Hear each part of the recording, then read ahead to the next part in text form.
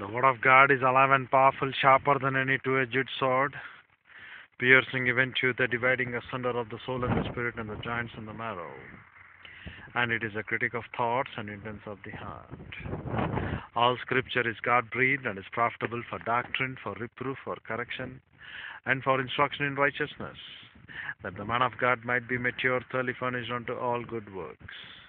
Study to show thyself approved unto God, a workman that needeth not to be ashamed, rightly dividing the word of truth, or accurately handling the word of truth.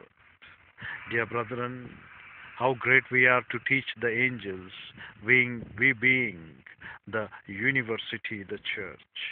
The pastor teacher equipped with the work of a special ability to teach have to rightly divide the word of the Lord with the proper exegesis, categorization, and isagogical study of the subject through the proper dispensing technique of dispensations.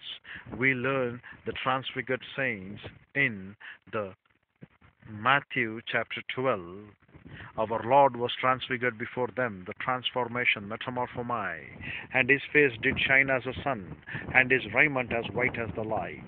The word transfigured is from a Greek word made up of two words, one word referring to the outward expression, one gives to his inmost true nature, the other signifying a change of activity. We could translate his mode of expression was changed before them. That is what our Lord's usual mode of expression while on earth in his humiliation was that of a servant. He came in Mark 10:45 not to be ministered unto, but to minister, and to give his life a ransom for many. But now that usual mode of expression was changed. Our Lord now gave expression to the glory of his deity. The word transfigured here means that he changed his outward form of expression, namely from that of a servant to that of a deity. We have in 2 Corinthians 11:13 through 15 another Greek word of the direct opposite meaning, namely the act of changing the outward expression of that which inwardly remains the same, that outward expression not being representative of that person's inmost nature. Satan, his false apostles and ministers assume an outward expression which does not correspond to their true natures before masquerading, and that is what the Greek word means as an angel of light. Satan gave outward expression to his inmost nature, but in order to mislead the human race and gain followers, he had to pose as an angel of light. He changed that outward expression which was expressive of his inmost nature and assumed another which did not correspond to it.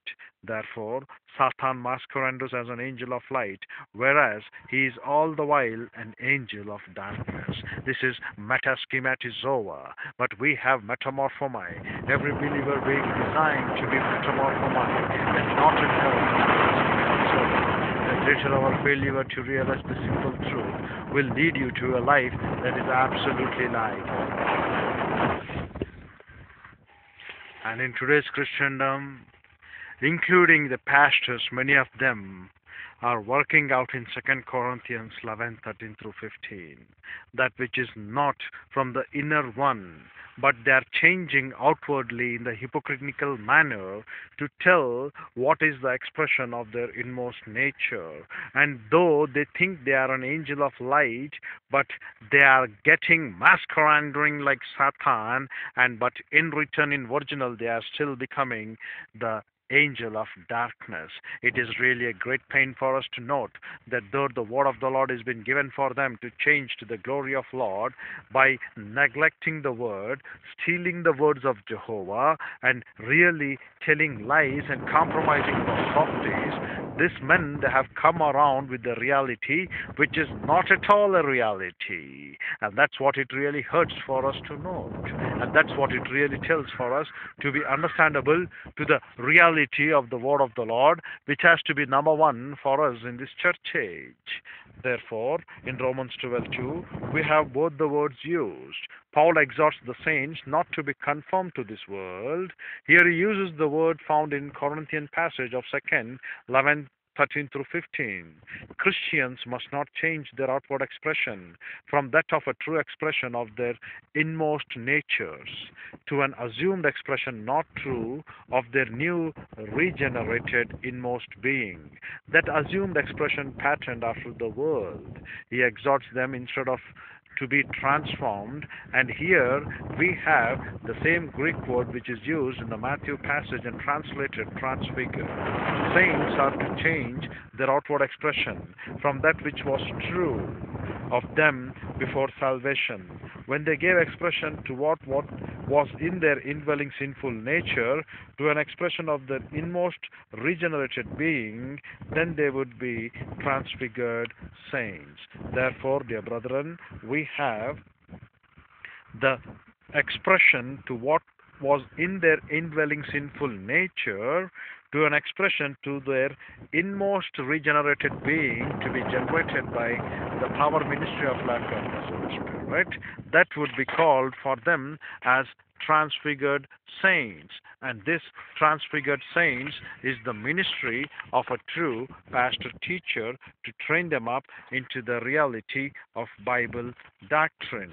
And furthermore, Paul exhorts the saints not to assume as an outward expression the fashion, habits, the speech expressions, and artificially of this evil age, thus hiding that expression of themselves which should come from what they are intrinsically as children of God. How saints sometimes like to have just a dash of the world about them so as not to appear too unworldly. How a coat of worldliness can cover up the Christ within, but instead saints are to be transformed, that is, give expression of what they really are, partakers of this divine nature indwelt by Lord God the Holy Spirit.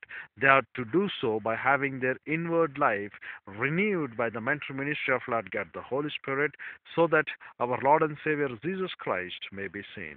Thus they will be transfigured saints, and as our Lord was seen by the disciples, shining resplendent in the glory of his deity, so the saints will shine with a heavenly radiance, pervading their thoughts, words, and deeds, even on their earthly pilgrimage, lightening many a lost wanderer home amid the darkening shadows of this age by the walk that is pertaining to the pure ministry of Lord God the Holy Spirit.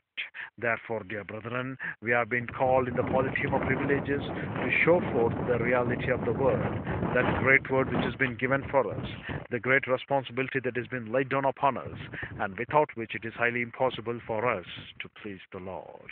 You have to know that you are being a polytheism of privileged one. You have to know that you have been given this great work, and you have to work it out to the praise of his glory. Which way you want to go, you decide. We shall come back and continue tomorrow. With our head bowed and eyes closed, the closing moments being dedicated to those who are here without Christ, without hope, and without eternal life. Inaudibly telling to Lord God the Father that you believe upon Christ. That is the moment itself you shall have this eternal truth. This eternal truth for is for very simple. Believing Christ, you shall be saved. Whereas for the believer, grow up in grace and in the knowledge of Bible doctrine, and for the pastor teacher, herald the word in season, out of season, because of the diamatrum of witnesses, the indwelling Trinity, followed by Bible in our hands, and it is our great privilege for us to note that this Bible in our hands is our witnesses, and we have the witnesses being our hearers. If there are no witnesses, dear brethren, be not worry. Besides nature, the entire angelic host will be. Besides nature, the entire angelic host. So do not worry about the softies. Preach the word as it is. Tell the reality. Don't steal the words of Lord. Go for proper exegesis. Go for proper isogonics. Go for proper categorization of the subject and learn the word so that the truth can set you. Dear brethren, we shall come back and continue. God's grace. Father, we are grateful for the privilege that thou hast given to fellowship with thee through thy word. We pray that Lord God, the Holy Spirit will enlighten us in these things and make it a source of blessing and silent sovereign Lord, for we ask it in Christ's name. Amen.